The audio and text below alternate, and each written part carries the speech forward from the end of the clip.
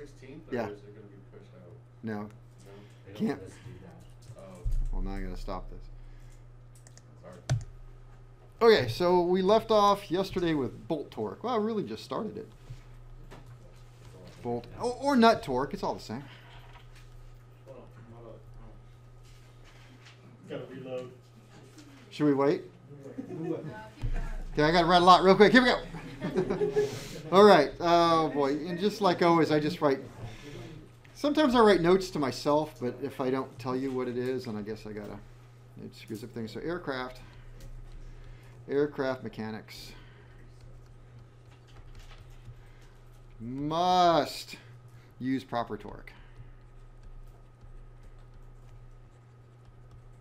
Well, you don't have to if you don't mind killing people and going to jail. That's up to you. There's always that option. But Don't tell me these things. I'm not going to tell you. I'm not the boss of you. I am a little. All right. So I know how you guys are. Somebody tell you to get the vaccine. I ain't getting it. Tell me I don't have to. So. All right. And we talked about this yesterday, and it's sort of intuitive why it's so important. And of course, you know, auto mechanics. In reality, auto mechanics, they have my absolute respect, because if you look at a modern car, right, it is so far advanced compared to what we're working on. It really is. The stuff we're working on is, especially in general aviation, it's like 1940s technology. Man, so auto mechanics, I mean, they have to know so stinking much. The difference is we know a lot differently, and there's no room for error. You know, what's the worst thing that's going to happen if you forget to bolt a wheel on? I shouldn't say what's the worst that happen. I mean, veer off, go down an embankment, you know, hit a bus and with a bunch of orphans, and so yeah. But you know, for the most part. You've thought about that quite a lot. Yeah. So anyway, I'm just wasting time here. All right, so you got to use proper torque. We talked yesterday about what happens when you don't. How seemingly simple operations, how so seemingly simple it is to put a nut on and take a torque wrench and just twist it until it clicks and does the right thing. You think, well, how hard could it possibly be? You know, it should take you, what, a minute to explain that to us, Kevin. Put the bolt on, you look at the chart, we talked to the chart. You got to learn that the bolt size, yep. It's like a drinking game. I have to take a sip every time I say that. All right. What you got in that mug, huh? Peach tea, to be honest with you. All right. Now, I wrote this. This is a, I don't know, I have to, like a Kevinism, I guess. We do not use impact tools. Okay, you know what an impact tool is? Yep. Louder, so everybody gets it? Yep. Now, I say that unless specifically called for, and I think this is one of my test questions, called for in the maintenance manual.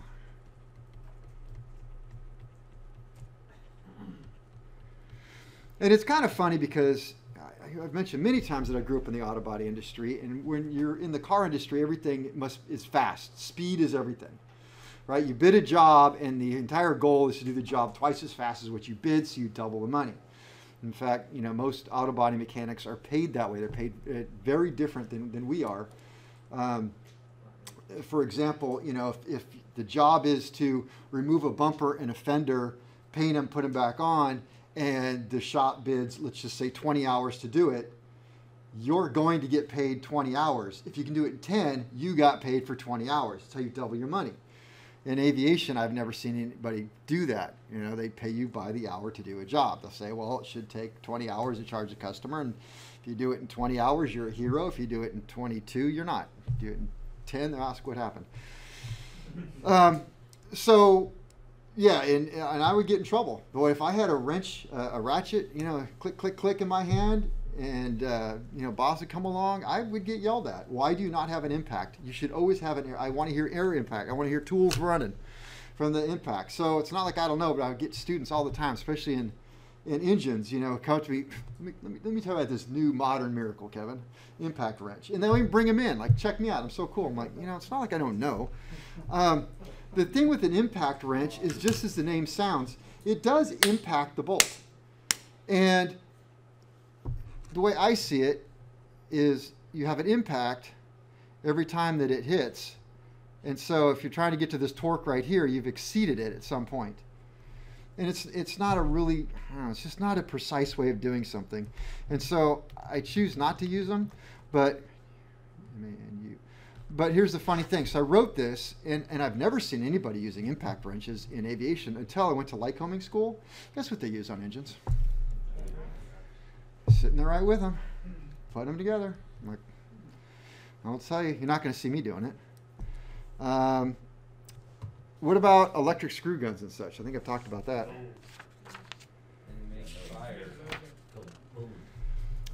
You have to be careful around fuel tanks. It's almost expected. I think if you went to work at a place, at a local shop, doing an annual inspection, and your first job is going to be taking off all these inspections, panels. You're talking hundreds of screws, and you're sitting there with just a screwdriver. You're probably going to get yelled at. You're taking too long, so they expect you to use a screw gun. But I don't know. When I work on my own plane, you rarely see me using a screw gun. Is it better to use an air pneumatic? I don't use any. I use a ratcheting screwdriver. In fact, my daughter has a really cool one that it ratchets, but if you hold it in one spot and turn it, it turns 5 times the speed of your wrist. You got it. It's a Craftsman. It's like really cool. Yeah, I really like it. And the reason why is just, well, it's my plane. I want total control. I want to know exactly how tight that screw was. I don't want to strip out the screws. So I'm not going for time in my airplane. Nobody's yelling at me. In fact, I'll go slow just to have fun. But anyway, we've talked about that. Just be aware that nothing gets me, especially in the shop, more cranky than hearing somebody putting screws in, and just every time they get to the end of the screw, with the bit just jumping out, it's like you're just rounding off every screw head there is. Yeah. Well, it's just like for, say, the plane that I'm, the P3s. Yeah. If you use a screw gun or just a drill. Yeah. Yeah, they're gonna strip. Yeah. Because they're so old and then they're rusted. Yep. So I mean, if you use some kind of power, I've had it so many times. It just goes, boop, even with just a screwdriver. Yeah, and now you're not saving time. Yep. You got to drill that screw out, and that's like an hour, and it breaks off. And we talked about it yesterday, but if it's a nut plate that you ruined, now you're trying to rivet a new one in. Really Yeah. hot. Yeah, so even putting them back in, just the feel, just like, oh, it didn't feel quite right. Back it off before you cross-threaded it. There's just so many advantages to being an aircraft mechanic and taking your time and using the right stuff. Something else. Oh, yeah, so that is a big part of our job is managing screws, especially on older planes because they're older. You know what a speed wrench is? Okay, Snap-on makes the worst because the handle looks like the end of a ratchet. Craftsman's are better because they have a knob on it. And you get the ones with the knob and you get it right here in your shoulder and you lean into it and you actually move that handle back and forth. Tight, loose, tight, loose, tight, loose, and it'll pop out. And good mechanics, they know how to do that. They'll soak this stuff in some sort of penetrating oil. They get one of those, they'll get in it. Yeah. We had, whenever we'd send the jet off to major maintenance, they would use the electric screw guns, but we had to use the speed handles like you're talking about. So we'd be over there like, okay, this one's just stuck. Just wait and get that out later. Yeah. Sometimes you do. All the other ones leave that one. Let's see. So if I ask you on a test, the answer is we do not use impact tools unless specifically called for in the maintenance manual. That's the way I'm going to treat aircraft. I have impact. I don't see me using it around my airplane. I've never seen it, ever. But it could be. So we use proper torquing. I hope so. Torquing. Procedures and safety all hardware. Torquing procedures and safety most all hardware. And what are the safeties? Cotter pin, safety wire, lock washers, powel nuts, self-locking nuts. Yeah. Torque is based on bolt size and not the wrench size. Figure if I say it enough, maybe this is the class that won't do it. Actually, I don't think I've had anybody do it in a while. They've hid it from me. Example, an AN4 should be torqued. T-O-R-Q-U-E-D, sorry about that. Torqued to, should be torqued to a max of, let's see, what is the maximum?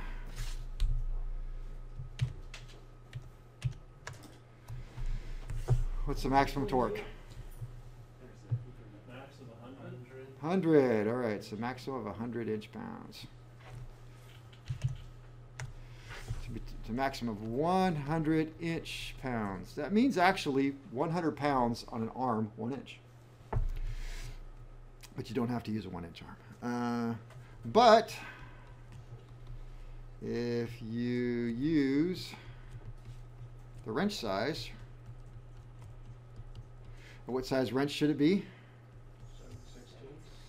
7/16. You would think the max torque is how much?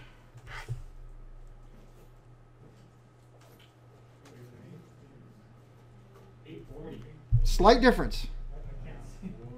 840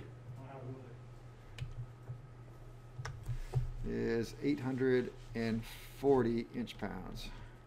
You flew right through it, Kevin, and probably everyone knew it but me, but I never knew that's what inch-pounds meant. It's, you know, Oh, it's 40 pounds on an arm 1 inch long. Oh, okay. Wow. Yeah, that's kind of cool. Well, Just little pearls of knowledge. I just never knew that. So you guys know where the magneto test stand is. Well, you guys have had engines have been introduced to the torque meter that's sitting there. And that is literally the machine that sat next to me on my bench when I built an engine right here. It was right there. I built engines right here. And so when I would take my wrench and I would say, okay, you know, I need to do 300 inch-pounds. I got 300 inch-pounds. Click, click, click. Yep, it's working great. I'd come out of the engine, do 300 inch-pounds. And I go 600 inch-pounds. I just do a click over here. Yep, 600. And that's how I did it. And the way you calibrate it is down in that box. That box weighs 150 pounds. There is 157 pounds in there. And so there's an arm 10 inches long, and you put the weight on there, and that's exactly how it works. It's just an arm 10 inches, and you put the weight on, and you calibrate the scale. God, it's so simple. It's so simple. How do they calibrate the weight? Yeah. By putting it on a scale? Is it putting on a scale? How they calibrate the scale? Divisions of weights and measures. All okay. Let me see. E. To achieve proper torque, we use torque wrench. Okay, so to achieve proper torque. And by the way, most aviation stuff is given to us in inch-pounds, but a lot of times it's given to you in foot-pounds. So it just means a foot-pound is just 1 pound on 1 foot. So you just do the math to convert back and forth. Multiply inch-pounds by 12. Yes. So if it's 100 inch-pounds, it'd be a 1,200. the way around. I knew that. So you divide by 12. So if it's 120 inch-pounds, it would be, is it 10 foot-pounds? Okay. Achieve proper torque, we use a torque wrench. Torque wrench. I probably could pare down some of my wording here. All right, there are several different types.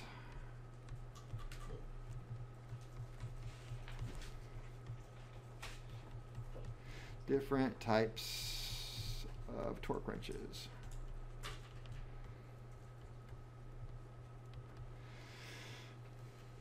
It must have been easier for me to go to school than for you guys because there wasn't as much out there. We had the click type, dial type, and the bar type. You have electronic types. That's one. So we have the click type.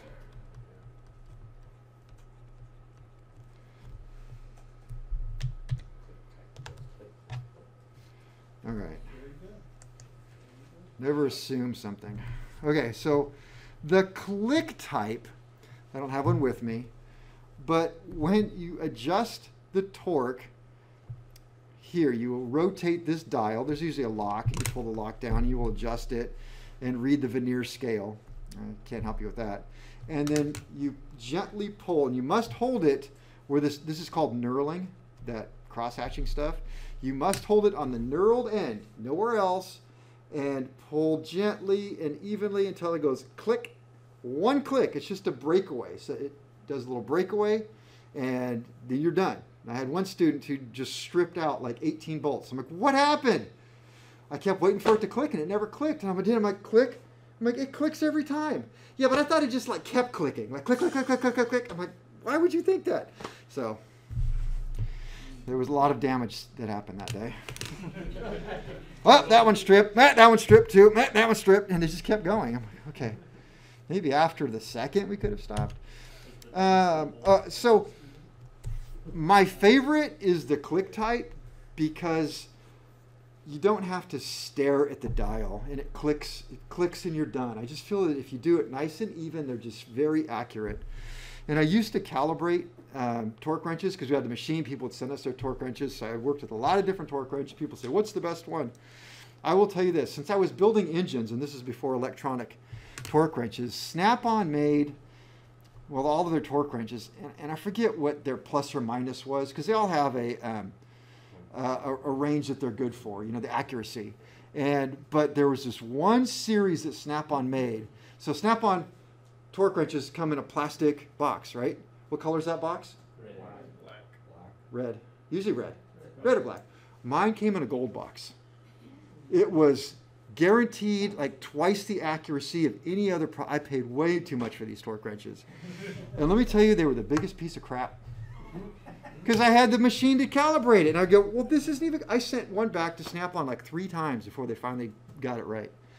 And so, whatever. But now they're really good. I mean, I've had them for 20-some years, and they never need adjustment. They're always great. And by the way, when you're done with these, you're supposed to leave it setting on the lowest setting. Not all the way back, the lowest setting. Like, so if this ended at 20, this is a foot-pound, 20 foot-pounds, you'd set it 20 foot-pounds, the lowest setting when you're done. So yeah, the click type. I hate this particular one. Is like the worst torque wrench I think you could own. Because it's not this, we have these. And ours go from like 0 to like 800 inch-pounds? It sounds crazy. It's like more than 600, I think. Yeah, And they're short. And it's like, what the hell? Every time I see somebody, they're just shaking because they're this long. It's like 600 inch-pounds, you know? Yeah. And you're trying to read the dial, and you're shaking, so this little needle is kind of shaking on there too. They're all out of calibration, and they're terrible. And also, if you bump this dial and move it, then it's going to give you a wrong reading.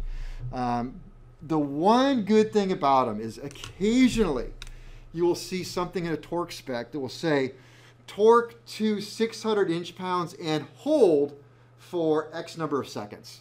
You can't do that with a click type. Once it clicks, you're done holding. But I just feel like at least you got with the click type to the right torque. This one, it's like... You're going to tell me to hold it there, it's going to fluctuate. It is, plus or minus. Yeah. Why would you need to hold? To verify that you actually get that the friction on it is, I guess it's like the friction that you got the proper torque. Because if you're a click type and you do it rapidly, you can be way off. I've showed you. I could show you on our machine. I go, watch this. I want 600 inch-pounds. I could do it so fast. I'll hit it at 300. You're like, oh. So it's just the way to do it. Okay, so that's the dial type. That's love-hate with those. The beam type. The beam type, I just happen to have one. They're so cool. And as you move it, this beam right here stays put, and the rest of it flexes, and so it points to what you're doing. Now, what's really cool about them is there's a pivot point right here. And so it pivots back and forth. And the way that you know that you're doing it properly is the beam, this fat beam does not touch the handle. And so you have to hold it just right. And if you've used this a couple times, it teaches you how to hold the other torque wrenches right. Because believe it or not, if you put kind of a twisting side load on it, it seems to affect the torque. It's just the way you actually twist your wrist can make a big difference if you're twisting it versus actually just pulling down. Hopefully that made sense. It really makes a big difference. And that's why I love having that torque machine here. And I'll tell you guys, practice, especially with the cylinder-based wrench, because cylinder-based wrench goes out, over, back, and in. Well, not in, but over. So it goes up, over, back. So it's still in line with this, but you have this bar way out here. People grab it here and do it, and I'm like, do it, go ahead, see what you're doing. And you realize you can add or subtract 25% of the torque, for sure. Then there's the new digital. So my father-in-law, somebody gave him this particular one here, a Craftsman. And I think when it was still available, they quit making them. It was like 20 bucks at Craftsman. I mean, they were just so stupid cheap. And so he gave it to me. I thought, I'm going to give it a shot. And I brought it in here and checked it on our machine. It is absolutely phenomenally accurate. Dead balls accurate, to be exact. Have I played that one for you guys yet? No, that's okay. Break time. All right, so the digital ones, they're surprisingly accurate. I'm like, wow. And you know, it plays a little tune. It'll tell you the max torque. It'll tell you if you're holding it. It'll, you know, you can hear it coming, so it's audible and visual. And I like them. Yeah. All right. So, okay, so we have the click type. I talked about that. We got the dial type. We have the bar and the electronic. Okay, I was going to talk about this, but it's in my notes anyway, so I'm really going to talk about it now. All right, all torque wrenches must be calibrated. All torque wrenches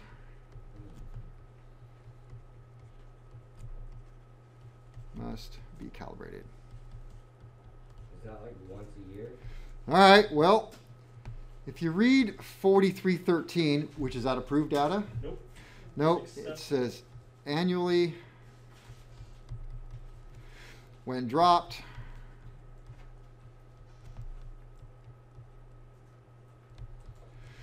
I've seen some that's dropped or abused. Don't abuse your torque wrenches, or as per repair station manual. Yeah. So I will tell you that the industry standard, if you asked 100 different mechanics, when should you calibrate a torque wrench?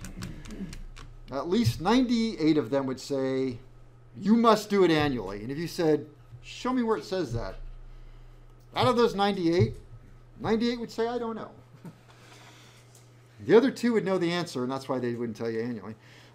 So it's not written in like an FAR or anything like that. You have to do it annually, but some things just become the norm, the accepted. And I believe where this comes from is that when you have a repair station, see, FAA loves repair stations, and they're very helpful to get repair stations going usually because it really tightens your rules up. And you have very specific things that you must do. There's a hierarchy of people and the training and how it's calibrated. They have their manuals that they have to go by that would say you should have your torque wrenches and everything in it calibrated every year. So that's kind of where that comes along. So I want to say somebody I know took their torque wrench in to get calibrated and actually asked the calibration station, why do you put 1 year on it? And they're like, well, because that's what everybody wants. He said, is there a law? No. Then put 2. So they made the little sticker and put it on there. So next calibrate and 2 years out. Right? Because you really can do that. But the actual, you know, if you're more than a year, you're going to get questioned. No, if you drop it, just make sure nobody saw you. But as per repair station manual. So if the repair station manual said if I had a repair station, I wrote in it, everybody's going to have their torque wrench calibrated every 6 months. Guess what? That's the rule in our shop. It's the law. It is law now, and you have to do it. So, but why are they so strict on one repair station getting them calibrated, then they could affect a lot of other things. Or, All right, the world according to me. If you're just an A&P out there working, then you're working under the FARs, Part 43, 67, certification, and maintenance manuals, and 4313. So you're working on a Cessna, and you've got a torque wrench, and you haven't had it calibrated. Well, what in those documents said that you had to have it calibrated? If the maintenance manual didn't say use it calibrated, then I guess you kind of don't have to. You're foolish not to, and if you choose that route, the FAA is going to watch you very carefully. You're now a person of interest to them. They don't like people with that attitude. I don't blame them.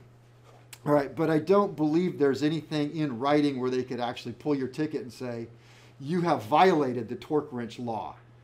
It's more I like... just find that interesting. It is interesting. I do too, but I don't, this is me again. I don't believe you violated the torque wrench law. And it's bad practice. And if we had an attorney in the room, it would confer with me. There's a thing called, what is it, the prudent person? Yes, we said prudent person. Prudent person law. So if you, tell me if I'm wrong, and if you were in court because you did something wrong, they would compare that to a prudent person. Like, we interviewed 10 different mechanics, and they all said, we calibrate our torque wrenches every year. And you're like, well, I don't believe in that. Yeah, but they all do that. That's industry practice. You're kind of guilty. We use it a lot in medical malpractice cases. That's where I learned the term. Yeah, where we'll say that this is in this community, this is how you do an appendectomy. Yeah. And this doctor did it differently, but that's not the standard in this community. Yeah. It's negligent. Yep. It's malpractice. It's I feel like that's one of those things that once a claim goes down, it will be added if they come to the conclusion. That's exactly how it works. And Yeah. that's why Phil is famous for saying, it's not a problem until it's a problem. Yeah, so someone dies and then it's going to be everywhere. Yep. So nobody's going to come knocking at your door and ask to see your torque wrench calibration until the plane goes down. Until the Then plane that's the falls. first thing that I'm going to ask for, you know. Again, according to me. So now when you go to do your repair station, there, if you go to, oh my gosh, what is the FAA website? FSIMS. And we haven't talked about it. It's called FSIMS. And you go into FSIMS, I mean, it is just, oh man, it's like, that is so much information. There's information on everything in the world you want. And that is the information the FAA is now using to certify things. So you want to do a repair station, it's not just some FAA guy showing up and going, well, you know what I think would be nice if you did? They're going to go into their orders, the FAA orders, and they're going to read the order that says, oh, so you're looking at Eric's repair station, his repair station. These are the things that you should verify. You know, what is his hierarchy of personnel? Down here it says calibration of equipment. You know, it says something like the repair station should have all of the interval written down for all of the calibration of their shop equipment, you know, a recommended period. If it gives a recommended period, it'd be like a year, maybe it won't. Now the FAA guy has to figure it out himself, and he's just going to know, well, everybody does a year. So there you are. So when you get into repair station, you're bringing a whole bunch of rules down on top of you that you have to now live by that weren't out there before. Like, for example, the repair station I worked at, we could not work on engines that were more than 450 horsepower. So as long as I'm working in that building, under that repair station, I'm limited to 450 horsepower, which, by the way, is a Pratt & Whitney 985. I walk outside the repair station, pull out my A&P ticket, I can work on a 1340, which is much more horsepower. I can work anything I want. Go back in the repair station, I leave my A&P ticket at the door. Now I'm limited to 450 horsepower. So repair station limits. Really limits you a lot and really brings the rules down. But doesn't it also open, like, you can do more? You can do more, just like Avion? go back here. I could never, ever reface a rocker arm as an A&P. Go to my repair station, bring me rocker arms, I'll reface them. It's legal for me because I wrote an op spec on it. Yeah. I think the repair station is the way to go. Would you say that using a torque wrench more often would cause it to need calibrated sooner, or? I would say the opposite. Okay. I feel like the more it sits in your toolbox not being used. So what I would do is, especially the first few clicks of the day, they're cold, they've been sitting in your toolbox. You can do a couple clicks on it and you see it's not accurate, a little bit better, a little bit better, a little bit better. There it is. Now she's working. But before that, well, my big one's the girl, the smaller one's the boy. Yeah. So yeah. Proper procedure is needed. So Would that make electronic ones just kind of a lot more accurate if you just let it sit still because there's not really any springs that you're using? I think they still have, they have load transducers in them that are solid state, probably. I'm guessing. I don't know for a fact. I never calibrated electronically, except for the one I own. When I brought it in, I'm like, whoa, this thing is really stinking accurate. Yeah. For proper torque. Proper torque. Again, it's something that you think that is so simple that how hard could it be? And yet, so many mechanics don't do it right. And you might as well just not do it at all at that point. So hold the wrench properly. Hold wrench. Hold it properly. So going back here, looking at this one, you have to hold it in this area right here where it's designed to be held, and you can't be putting your hands on anything else. Sometimes I see people really holding the head of these things or just doing weird things, especially if it's got like a cylinder-based wrench or something, adding torque, subtracting torque with the other hand. Be careful. You also have to support it. You know, if you use a long extension, that adds, it absorbs some of the torque that you're putting into it. So you have to consider that. Where's it going to go? Yeah, this one is cool because you got to hold it so that the little fulcrum is perfect and doesn't touch the side. Yeah. So can you hold the head when you're torquing or no? Do I what? Can you hold the head when Yeah, I do. Like if I had an extension, I would hold it like right here, just kind of support it. Yeah, so it doesn't. Yeah, but I see people actually grab it and they're pulling with their other hand or something. I'm like, no, don't do that. But yeah, I wouldn't walk up and just, one hand behind and do that. No, that's, you gotta. Can we bring that one into class tomorrow to play with it? Sure. Okay, this one right here, see, this is knurling right there. That's what it's called. And you're supposed to, your effective torque should be right there. And it also tells you how many inches it is from here to that point right there. That's probably a 10-inch. But you should be holding it right there in the middle. In a perfect world, it's at that spot. I mean, it's like you put your finger between those two knurls and pull right there. You usually can't do that, but so I'll hold it and put these two fingers like right there in the middle, and so that it's dead in the middle. And that one's easier because it's got more grip space. And it's longer. Yeah, make sure you pick the right one. If you're picking something and it's too short and you can't properly, don't use it. Just stop. Go, this doesn't work for me. This is not a good, I'm not putting a good torque on it because this torque wrench is not adequate. So ask for a better one. All right. Hold the wrench properly. Apply steady and even pressure.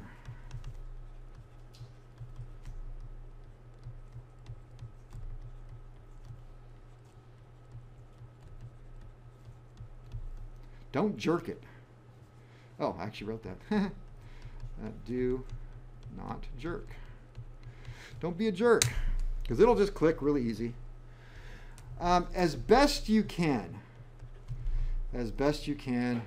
do not stop and start. Easier said than done. Because especially if you're working on engines and you're doing cylinders, you can only move the cylinder-based nut a few degrees at a time because there's so much stuff in there. You move it like quarter of a turn and then you gotta pick it up. Yep, and there's nothing you can do about it. Absolutely nothing you can do about it. But if there is something you can do about it, like it's a bolt right out in the middle of the open, then I make sure that I start and have plenty of room to go all the way around. Now, of course, there are things that you are torquing, and I'll be honest with you, it's not really what I would call hypercritical, like most stuff on an engine. All the through bolts, the cylinder bay, I mean, that stuff is very important. And if I worked on helicopters, I'll probably have more to tell you. But, when I'm working on the brakes on my airplane or wheels, and the way you take a wheel off of smaller Cessnas is you have to cut the safety wire, and there's two bolts that hold one of the brake pieces on. and you pull that out, and then the whole wheel and brake assembly comes off as one. So you put that brake lining back on there, and they're torqued, I think, 110 inch-pounds or something. And that's, you know, that's not a real critical thing. In fact, I'd be willing to bet that most people in the shop just use a 1/4 inch ratchet and go, click. They make a little click sound with their mouth.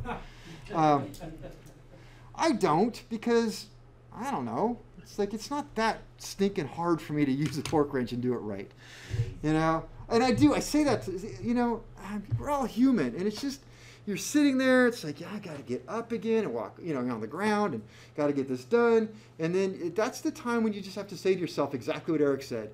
Am I really that lazy that I can't do this right?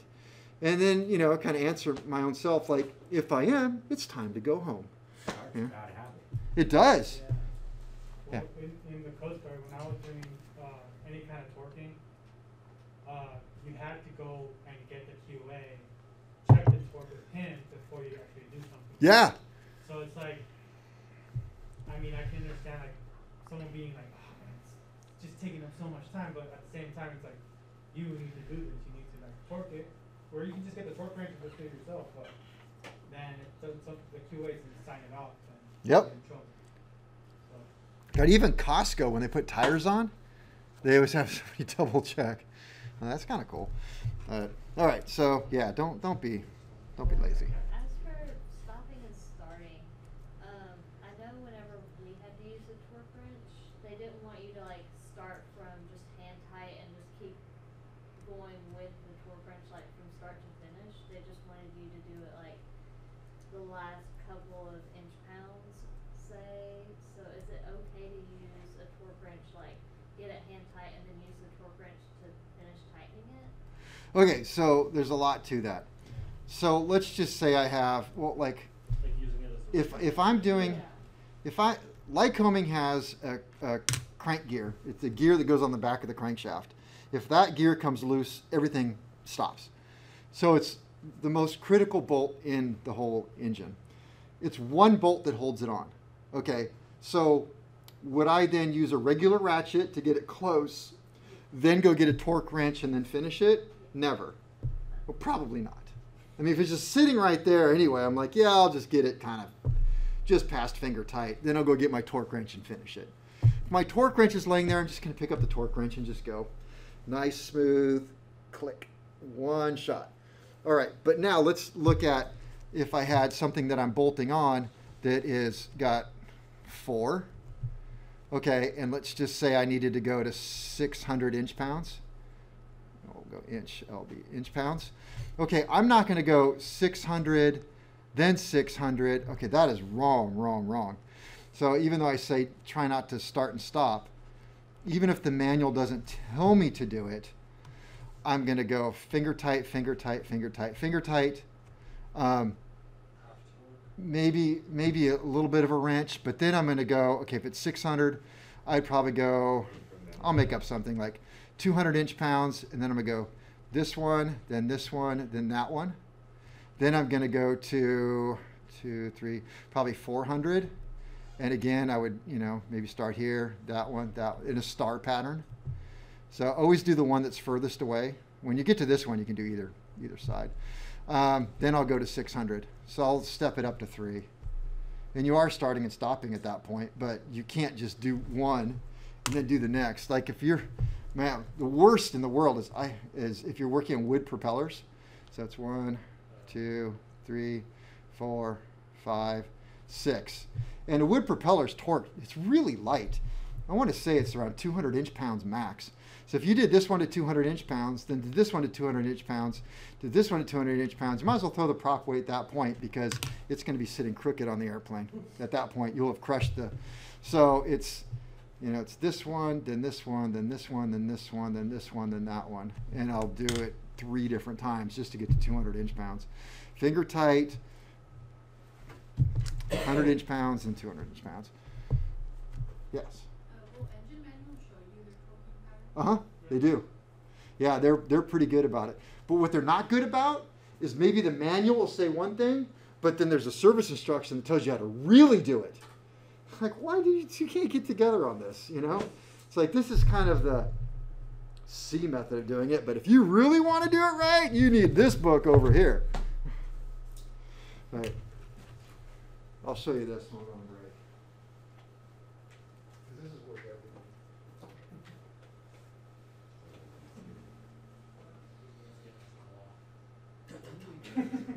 This is like deja vu. Too soon. What? This was Yeah. Okay. Here's the Lycoming direct drive engine overhaul manual. This covers every single Lycoming engine from the 0235 all the way up to, I don't think they cover the big 8-cylinder, that one's out of zone, but 540 cubic inch. Okay, there's your manual. That's it. That's the one you gave me last week in spring. There's your manual. There. What's going on? Right? Here come all the ADs. ADs and service bulletins. Here's the service bulletin set. That looks more familiar. This is where the information is really stored. Wow. Now, That looks fun. if you're going to work on a Lycoming, you're going to be a typical mechanic. Well, I want to torque a cylinder, so I'm going to skip all this crap right here. Then you got to go over here and find cylinders, piston. Oh, that's section 6. I'll go to section 6. Now, we don't want to read section 6. We just want to kind of thumb through it real quick. Oh, yeah, assembly must be near the rear. We'll just, oh, there we go. Here's my torque. Set it down and get to work, right? Remember all that crap? Oh, we're just going to skip that crap. To the owner of this manual, You. in addition to this manual and subsequent revisions, additional overhaul and repair information is published in the form of service bulletins and service instructions.